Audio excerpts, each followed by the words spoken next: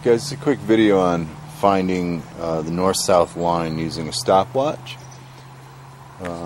We'll start off with, if you can see the sun, and you can see right up through the trees there that I'm able to see the sun. It's pointing right basically straight ahead here. And the idea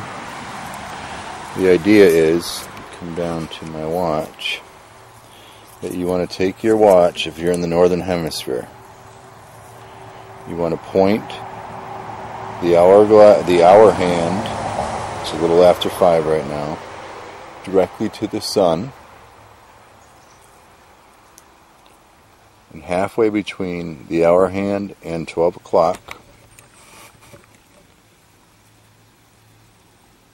should give you a north-south line, in this case pointing south. So we'll say 5, half of that's 2.5. So we're going to say basically, let me just get this adjusted properly, perpendicular to the screen right now. If I tip right down without moving much to my compass, zoom in for you.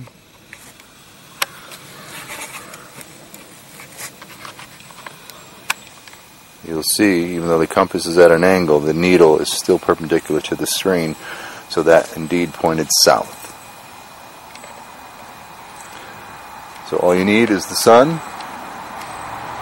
and an analog watch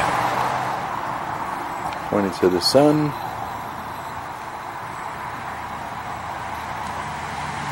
At about 2.5,